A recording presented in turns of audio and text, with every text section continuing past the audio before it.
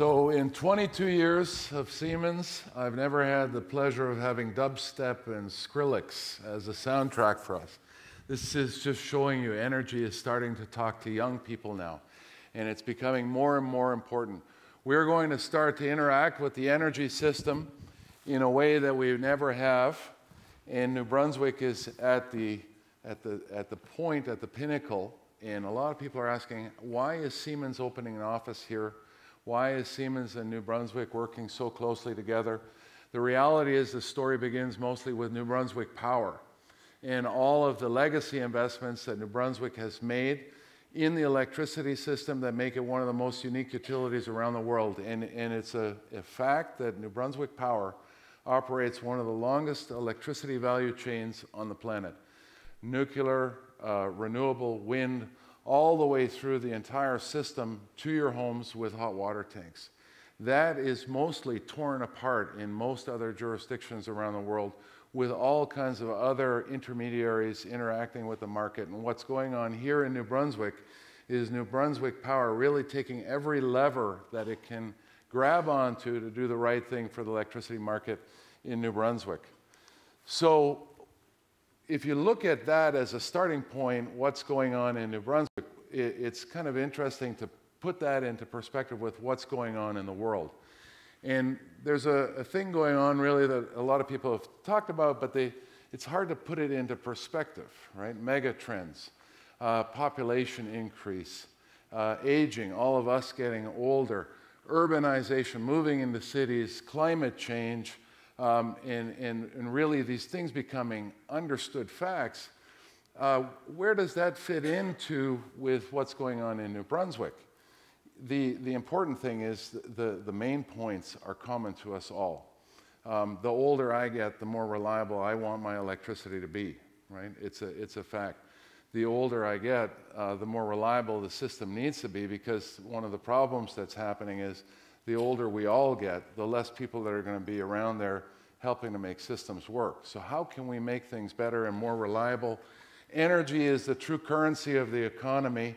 A lot of people have said to me, thank goodness you guys are doing what you're doing, because we need you to do the right things with energy so that there's enough money left over for healthcare.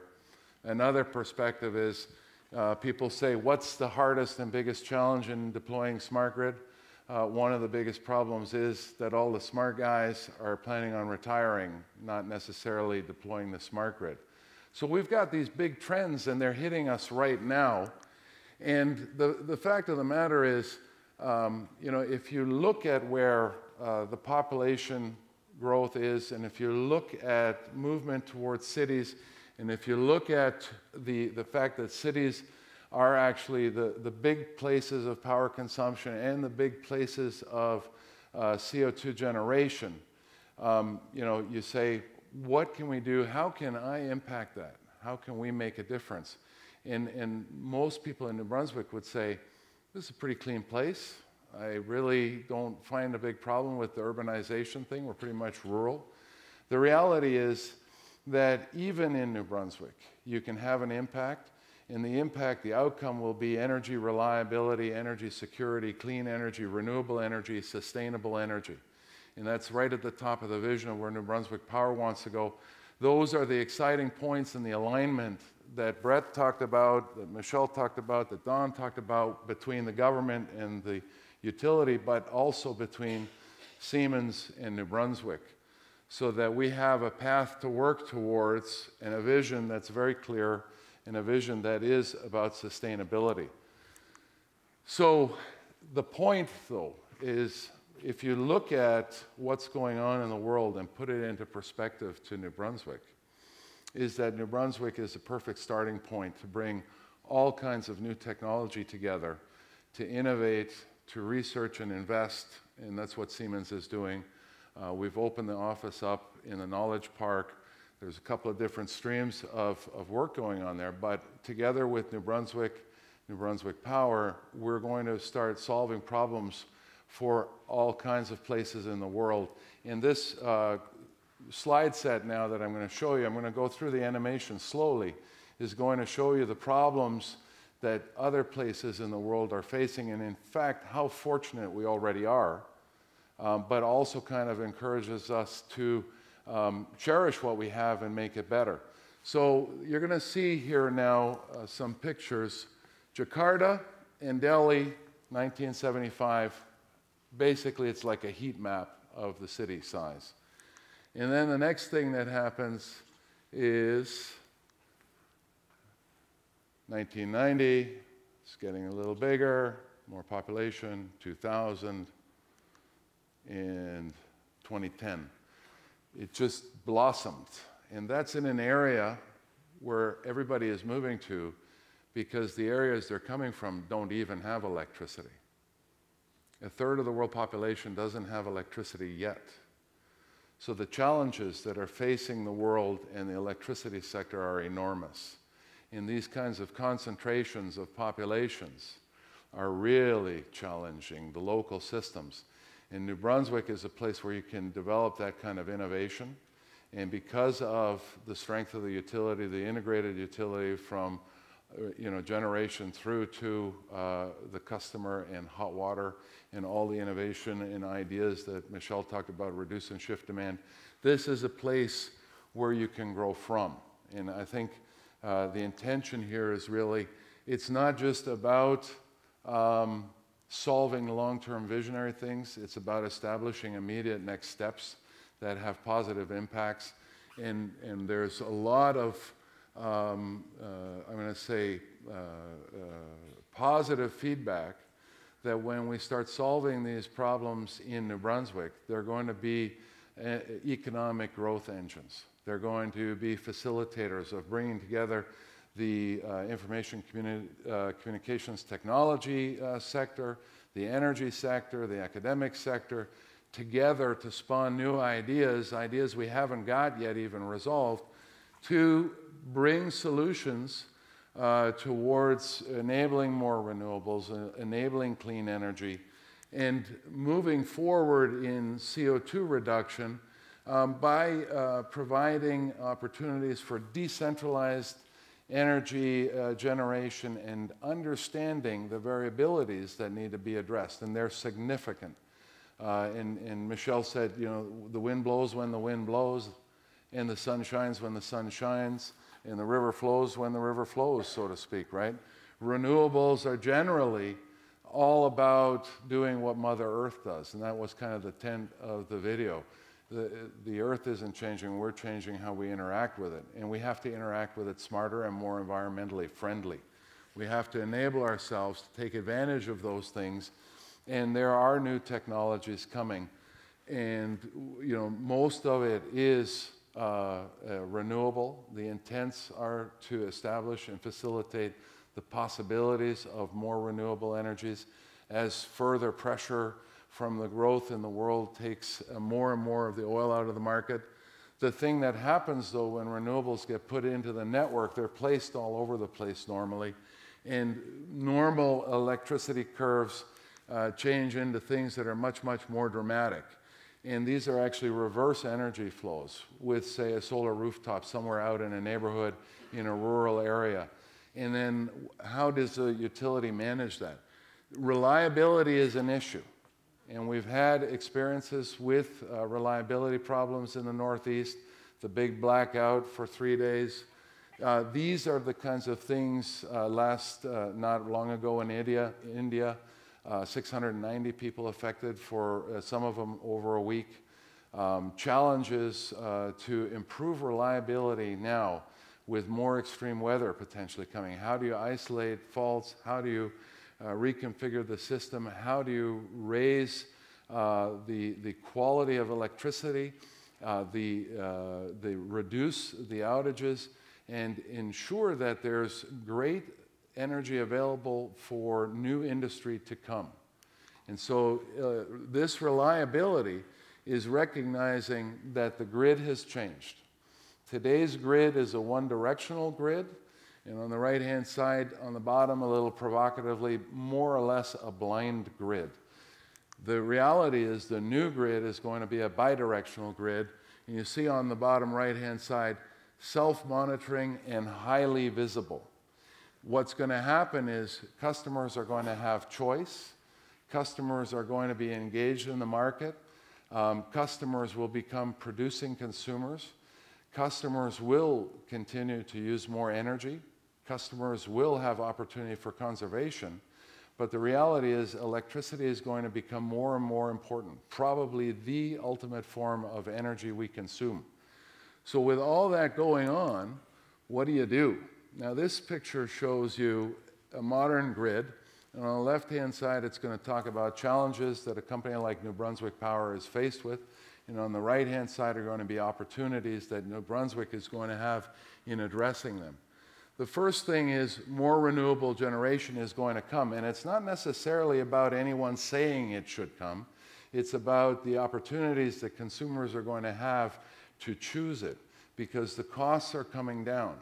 And consumers are going to be able to invest systematically in the generation of electricity. Where I live in the north of Toronto in Ontario, there is an electricity generation co-op that's been formed, and it is to put solar panels on the roofs of municipal buildings. It's a systematic private investment, a cooperative to generate energy. And you can buy into that shares for $1,000 a piece. But similarly in Ontario, I can buy a solar rooftop for my garage and put 7 gigawatts on my garage and have a guaranteed rate of return based on their feed-in tariffs that will actually surpass anything that I'm seeing right now in a standard investment portfolio. Those kinds of things are going to come to the consumer. What New Brunswick Power is doing is sorting out to be ready for those possibilities. And there's a lot of challenges in all jurisdictions to enable the consumer the right way. New Brunswick Power is planning their way and enabling the possibilities for that kind of interaction. So the other things that go on is, so you get renewables in, you have to balance the system in new ways. You have normally in every circumstance limited generation capacity or grid capacity, things they call congestion, where the interconnects are, where the transmission lines meet with the distribution lines. You need to address those because the new utility needs to run leaner. That's what we all want, because when things run leaner, we anticipate they're more cost-effective and efficient. So those are exactly the points where Michelle was talking about. How can you run leaner? How can you move the peak around, fill in the valleys, avoid generation investments? That's underway. And then, of course, at the rate of innovation today, the challenge is really, is the stuff we're doing out there at the right level of evolution? Is it too old? Is it being abused or used or overused? Asset management is critical, and enabling systems that will support reliability and automatic outage prevention approaches is absolutely now what's anticipated in a new lean running utility. Ultimately, all this comes to a point of cost efficiency and understanding where are the trade-offs between all the investments and the emissions of the system so that you can have clean, reliable energy, particularly with the notion of electric vehicles. There's no point to drive dirty things around if we can avoid it. Electricity and electric vehicles are another great way to reduce emissions.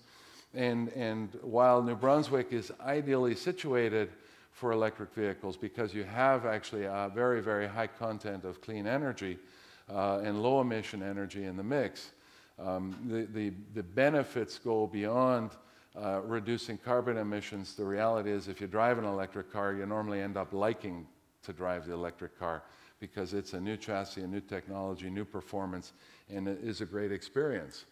So that finally turns into how do you manage the revenue the best way possible and not having any inefficiencies in the system result in any surprising losses. So that's the story, a different story. That's the story that's going on globally. And this is the story Michelle put forward as the activities that are underway locally. But what it is about enabling and empowering the New Brunswick marketplace with a utility that's ready for all of the possibilities that are coming down the pipe.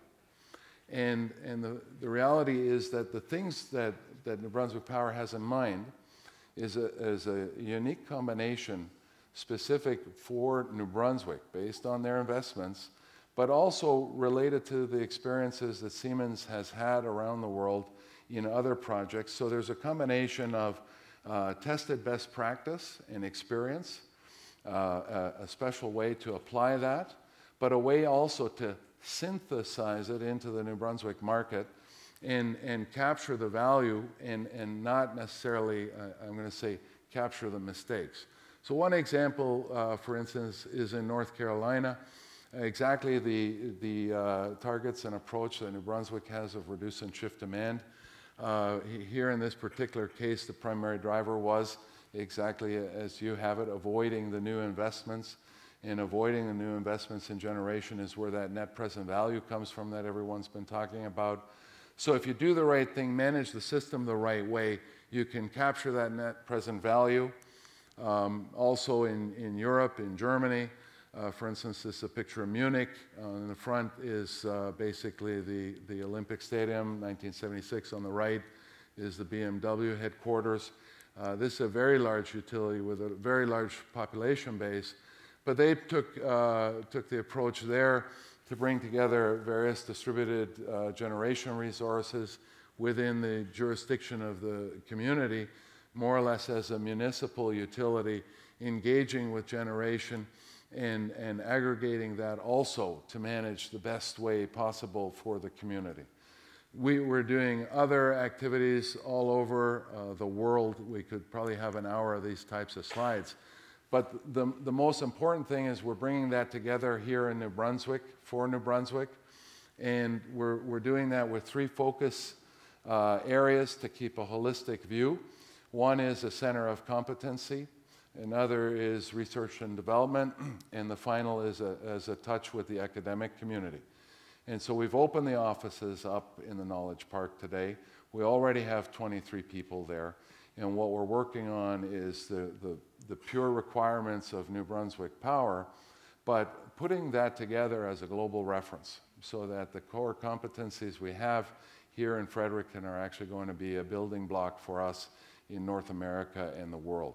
Additionally and importantly, because New Brunswick has proposed New Brunswick Power in the province as a living lab, and because not everything is already known and understood, we have put R&D into Fredericton.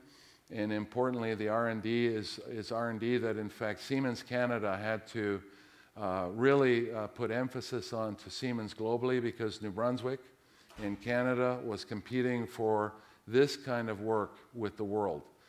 The R&D that we have here now is actually R&D that we've moved from Princeton, but it was just as well placed into India, Brazil, other locations in the United States. In New Brunswick, under very close scrutiny, won out in that process, in fact, and is now a recognized global R&D center for Siemens. And we're very, very proud of that. New Brunswick is going to gain from that, and we're hoping that that is a bit of an, I'm going to say, a boost to the knowledge and understanding of what New Brunswick has. It's also a way for New Brunswick to integrate their experiences directly to Siemens, so it's a close connection. And it's also a way for Siemens to work with New Brunswick in the context of the Living Lab to make sure that there is truly always a best practice that is ready for the global marketplace. So New Brunswick Power is actually contributing a very, very critical component to the mutual success of everyone. And finally, because you need to, and this was a big point, what are we doing about enabling and educating and being sustainable for our young? We've made a commitment to the universities in New Brunswick, and it's a long-term approach, and we're hopeful that we can work together in establishing curriculum, establishing training, establishing further innovation, and using that as a catalyst with the ICT sector to really, potentially bring forward new business opportunities, new innovation, and New Brunswick entrepreneurs for problems we haven't even yet considered. So all that together turns into different jobs, and specifically they're green-collar jobs. They're normally, I'm going to say, a higher education, higher payroll kind of job, very sustainable. And we're really happy with being able to be in New Brunswick because, in fact, we've done most of our hiring with local New Brunswickers. And I got the question today, and I still have to go through the inventory. How many of these guys are graduates of UNB? And happily, a lot of them. And at what levels did those guys graduate? Actually, all levels. So there's some PhD guys from UNB in there, and there's some undergraduates, and there's some co-op guys, and everything. So this is going to be a great place to develop new talent and help us get through the swell of folks retiring. It's also going to be a great place for innovation, and I think it's going to have a multiplier effect. And one of the ways that we're trying to do that on the left-hand side, for instance, is the name of a fellow called Stefano Paoli. Is he here right now? Stefano, are you here? Stefano, you can stand up for a second just to make the point. He's a dude we imported from Italy. He's been working on some really big projects there, but he's been here already a couple of months, probably just a few weeks away of finding his house and a few months away from bringing his family. And then he's going to be here paying taxes. But the most important thing is he's going to be the guy that's doing the knowledge transfer from the world of Siemens into the local team in Fredericton. The guy on the right, Pierre Mullen, are you in? You're all on the left. Pierre, born and raised Fredericton, right? Yep. And a very fortunate catch for us. I call it a catch, but I mean, we didn't hook you, it was mutual. But the fact of the matter is there is a vibrant ICT sector here. And of the 23 people that we've got on board, yes, there's a couple from overseas, but they're actually going to be local guys. The good news is they're probably mostly outdoors type people with families that want to be in a nice place. But the bulk of the 23, probably 90% is local hire, right, guys, roughly? Yeah, all of the R&D team was hired local. The entire R&D team was hired local, and that's actually a testimonial to the universities. So I'm going to wrap it up before Don kicks me off. The big question everybody seems to be asking is, why New Brunswick? From our perspective, it's almost like a question like, what do you mean, why New Brunswick, right? We thought you guys knew you were pretty cool. But the reality is, there is a strong talent pool. There is a vibrant university community. There is a vibrant place to work in that knowledge park. It's a beautiful office complex, and we're happy about being there. The utility itself has got some very, very unique assets that are, in fact, we've now assessed that in a global context. In fact, and Siemens Canada is pleased that we could draw the global company's attention to a Canadian opportunity, because as much as this is a success for New Brunswick, we consider it a success for us as Canada. And it was very, very cool when we got the message communicated that Siemens in Canada could work this way with New Brunswick Power. And the core of that is actually that alignment in the long-term vision. There's something to work towards here This is very meaningful work, was the words Michelle used. I'm going to say the things we're doing in the energy sector matter. And New Brunswick is really putting itself in a position where you're going to be a Canadian reference, and we're going to do everything to make you a global reference. And the knowledge and experience that we collectively garner in New Brunswick, in the Knowledge Park, in Fredericton, with the ICT community, is going to be something that we're all going to be working together to commercialize and export. So that's the good opportunity. So really, New Brunswick, a perfect place to showcase the utility of the future. And I really, really enjoy all the questions and thoughts you might have. So we'll take it from there, right, Don?